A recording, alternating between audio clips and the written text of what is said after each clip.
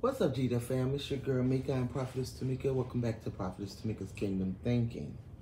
So, today is not like a word. I'm just thinking, right? I'm sorry, y'all. I'm always looking over here. I'm just thinking, and when God put stuff on my mind, normally I speak from, I give all kinds of words when God give them to me. Sometimes they be judging words, sometimes they be encouraging words. Sometimes they be just me thinking about certain things and kingdomly thinking, and God will give me a word out of there. But today I was just thinking about my life, I know a lot of us saints, some of us are struggling with just keeping our dedication. And, we used to get up and pray at a certain time of day or night every day. We used to get in our word a lot, and and things got hectic, things got, life, and you get to slacking, or you're just not being disciplined. So the title of this message is, as you can see, is dedication and discipline. We need to stay whole and stay really dedicated to being dedicated and disciplined, right?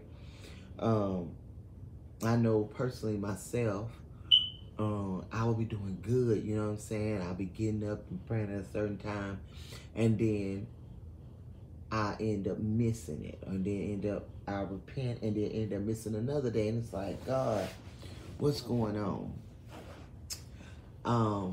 And it's just God was letting me know where you just have to get more disciplined, to keep your dedication. Like me, I get up between the hours of 3 and 5 to pray, right? But if I don't go to sleep till after 12 midnight, then it's hard to keep that dedication, because when the alarm go off, you sliding that bad booger to the left and going back to sleep. That ain't it. You got to be up, because the devil moves you out, you guys, between the hours of 3 and 5. I feel led to pray. Let me pray. Father God, we thank you for this day. We thank you for us coming together. We thank you for just being God. We thank you for dying on the cross. We thank you for your protection, God. I ask that you use my mouth as I speak forth your words, God. I give you full control over me. Take over my mind, my body, my soul, my mouth, my vocal cords. Let your Holy Spirit come in, God, and have free flow. God, we bind up every evil spirit, every demonic force, every demon, every witch, every warlock that try to come up against this word, to pluck it out before it get grounded and seated in the ears of the people, God. And Lord, I pray that you let that church have an ear to hear what the Spirit is saying unto the church. And God, we just thank you. We thank you. We plead your blood over me, over all those that come across this video. We plead the blood over this video in the mighty name of Jesus Christ. And Lord, we thank you. And we count it all done. In Jesus' name we pray, amen. Okay. So, like I said, y'all, you be good at getting up and praying or reading your Bible at a certain time, or fasting like you did everyone, twice a week, whatever your dedication was. Getting up, reading your scripture, in the Bible. Y'all, please forgive my mouth. I talk like that because my teeth in the back is hurting me, you guys, and it's swole, and it have me talking like this for the list, right? But anyway, and you, whatever your dedication is, you're doing it, and then all of a sudden you get to slacking. Right? And then you're wondering why your visions and your dreams, or God, you can't hear him as much. Much is given, much is required, y'all. You got to keep your dedication. You know what I'm saying? Make a prayer. Say a prayer about, I pray, God, that you give me dedication to being dedicated. Hallelujah. I need dedication I need the spirit of dedication so I can stay dedicated. Glory to God. The spirit of discipline so I can get up and keep that discipline, So I've learned now, I've come to it to where I have to go to sleep early, get off of YouTube, stop scrolling, get off of TikTok, you guys, get off of Instagram late at night, and go to bed so you can get up and pray. Good, so you can get up at a certain time and read your Bible, so you can give time to God. You know what I'm saying? You got to be careful, because social media can be a sunken hole. I'm sorry, well, you're looking at everybody else's lives, and you're missing out on your own. for it's like doing what you need to do to be a part of the kingdom, right? So, I was thinking about that. I was like, oh, God, please forgive me. Because, yeah, I feel better. I don't know about nobody else, but I feel better when I pray in the middle of the night. When I have that one-on-one time with God, you know, and he's talking to me and we have a conversation, you know what I'm saying? And God do say pray without ceasing, right? So it's not just in the middle of the midnight hour, but all through the day. But there's something about those dedicated times. You know, yes, it's good to pray all through the day, but it's something about those dedicated prayer times that just cannot be, you know, understand. It just can't be, you know, measured up. And I know when I do keep my dedicated times, you guys, that I see more. I see more visions. And they be plain, you guys, plain visions. And I hear God more clearer because you're getting closer. You know, you're closer to him. And those are your times where God is expecting you. I have a poem that God gave me years back in 2000. I think it was 18 or 19. But it's called Soldiers Badly Sleep. Soldiers for Christ, we don't sleep, y'all. You know what I'm saying? Not when you are praying and fasting and standing in the gap for other people. You don't have time to sleep. We live off of maybe 4 hours a night. And that's skipped between, because you go to sleep, you wake up to pray in the middle of the night if that's your prayer time. Then you go to sleep for the day, then you get up, because most of the time I'm an early riser myself. And the Bible does speak about people, you know, rising up early, seeking God early. So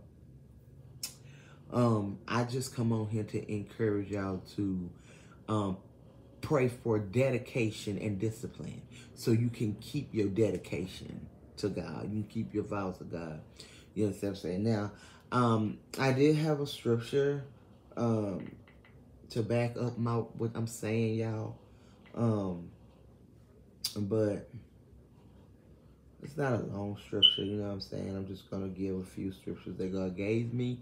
You can always go to your Bibles and research these out, or you could pause the video and go along with me. I encourage you to do so.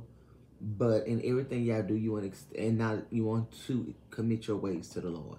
And dedication is you committing a way to him and just making it strictly for him and you. And that's where the closeness come from, y'all. That's where the one-on-one come from. That's where the personal relationship come from. You know what I'm saying? Okay, so here we go. Discipline and dedication, you guys. So here we go.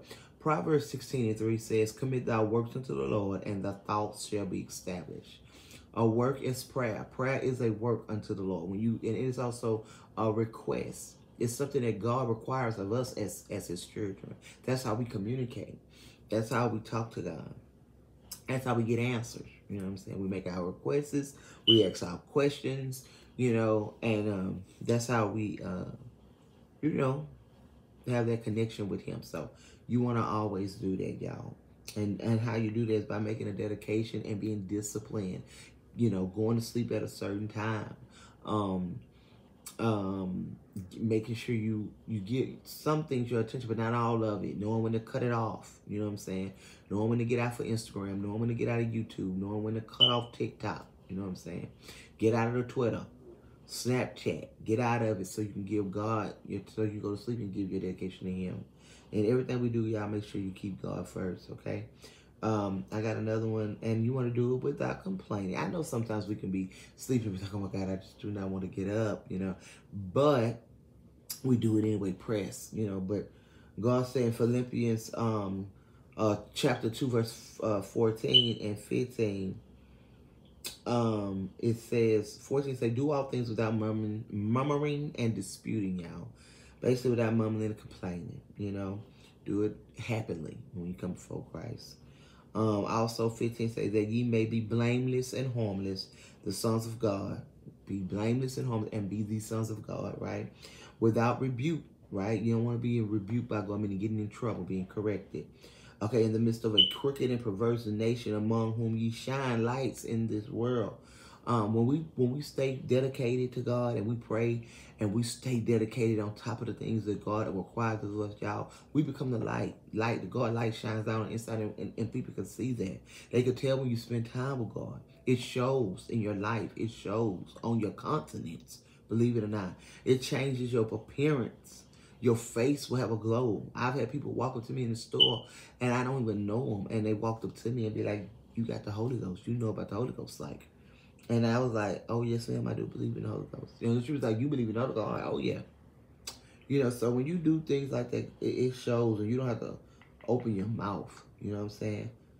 Galatians 6 and 9, and I'm gonna bring this one more time again, y'all. And let us not be weary in well doing, for in due season we shall reap if we faint not.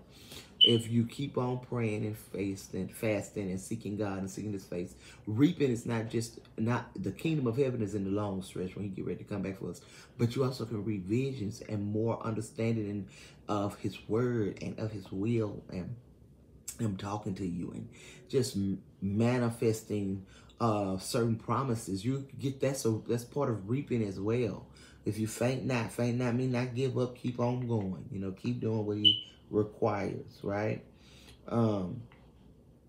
Okay, so last but not least, you guys, when you want more from God, you got to give more.